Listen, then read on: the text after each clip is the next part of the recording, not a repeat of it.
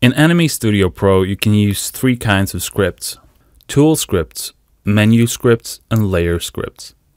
Let's look at a tool script first.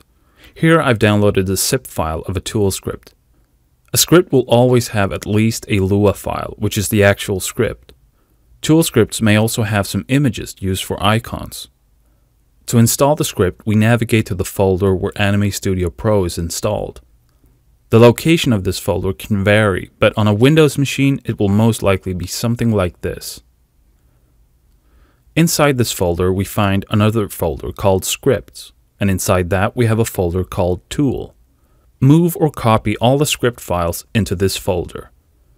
Now when you open Anime Studio Pro, the script will show up as a tool in the Tools window and it's ready to use. If there are no images included with the script, the icon will look like this. The script will still work though. Installing a menu script is done almost the same way, but instead of putting the files in the tool folder, open the menu folder and put it in a folder there.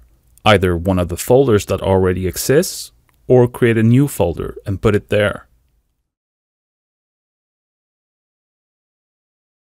Now when you open Anime Studio Pro, you will find the script under the Scripts menu item and the folder you selected or created. The third type of script is the layer script. These scripts do not need to be installed. You can put them anywhere you want as long as they're not inside a zip file. Anime Studio Pro has to be able to access them. To run a layer script in Anime Studio Pro, open the layer settings of the layer that you want to run the script and click in the box labeled Embedded Script File. In the file browser window that pops up, navigate to where you put the layer script and select it. And that's it. Now, what if you don't know what type of script you have? Well, if there are image files included with the script, it is most likely a tool script.